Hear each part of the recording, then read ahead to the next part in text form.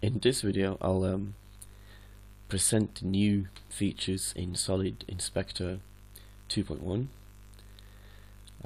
Currently I have SolidInspector 2.0 on my screen, and as you see now on this model, it takes a while before it's finished processing, and it'll say that it's 4 reversed faces. Now this is incorrect. This model actually only have 2, but the algorithm to detect reversed faces in 2.0 is flawed, and in several cases it flags false positives. Now I have the same model in 2.1, and when I start SolidInspector, you can see it comes up instantly, and it correctly lists the only 2 reversed faces. So that's correct.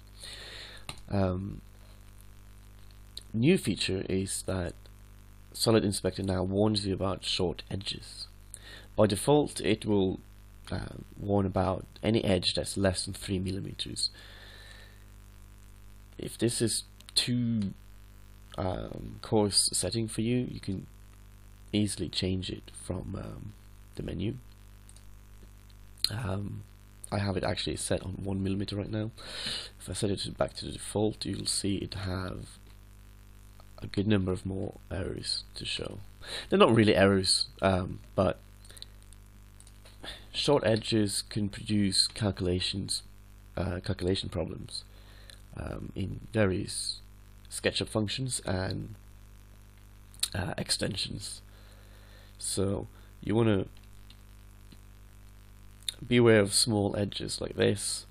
This edge would be preferable to take all of this triangle and merge it to one point instead, just to produce a cleaner model and cleaner mesh. The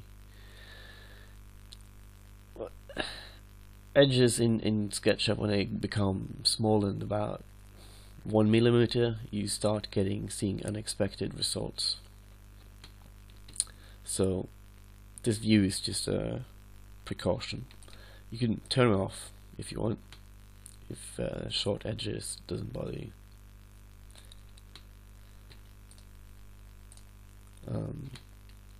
Another improvement is that you can now tab through the different errors that's in the model. You could do that previously as well, but it didn't have this little circle, and it was very hard to actually see where the error was. SolidInspector 1 actually had these circles, but they were all over the screen, and they were removed in 2.0, but in 2.1 it's reintroduced for the current error. If I zoom out, I can use the arrow keys, and you can see the little circle move, and that's the currently selected error. So if I want to zoom to that one, press enter or return, and the camera will jump. If I press tab, it will skip to the next one automatically and zoom.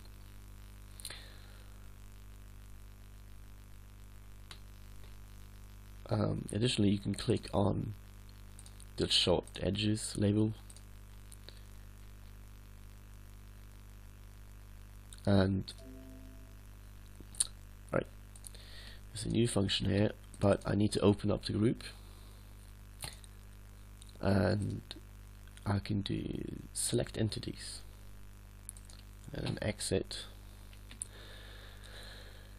and you can see it's selected the 2 short edges.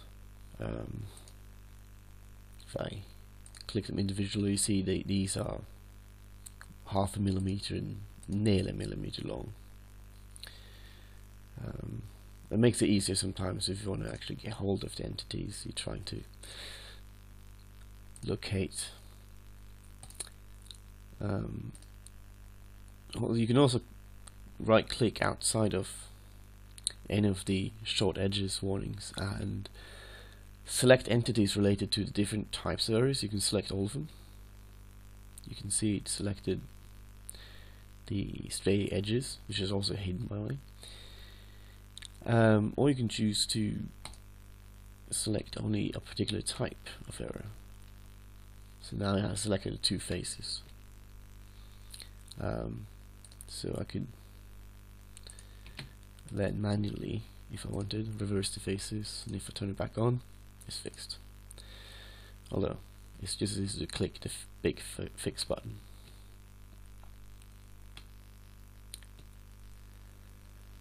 So that's it for SolidInspector 2.1. I have SolidInspector 2.2 planned, which is going to have some even better improvements, so stay tuned.